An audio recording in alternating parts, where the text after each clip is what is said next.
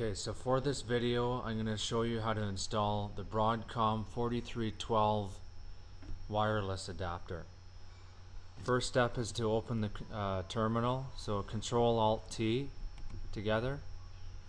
We'll bring it up. And then we want to type in, to check the card to make sure it's the proper one for this installation.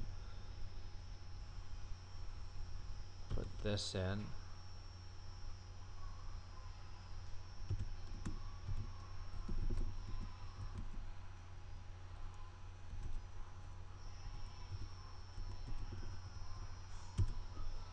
So we see we have the 4312 and specifically the 4315 revision 1 adapter.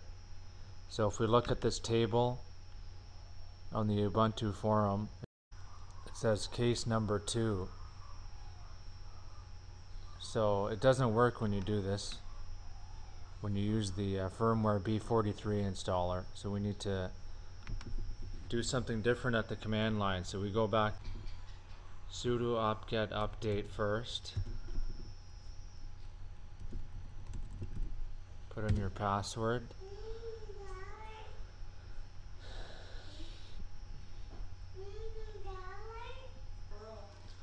now to install the driver we type in sudo apt-get install bcmwl-kernel-source,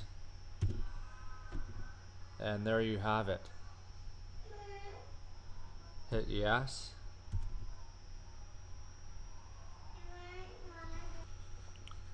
Okay, so here it is, it worked.